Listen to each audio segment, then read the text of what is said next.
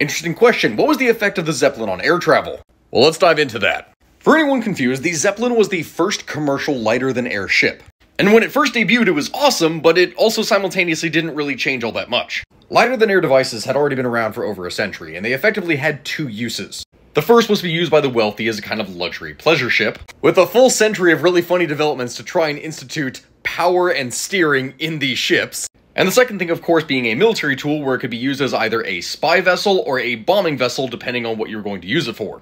Now, while Zeppelins were useful in this capacity, at least for a time, they simultaneously were not very cost efficient. It took a large amount of resources to construct something like this. And losing one in a disaster or getting shot down during war is a huge loss for a country to take. The reality of the situation was that no matter what their purpose was, they simply weren't cost effective enough to build enough of them to matter.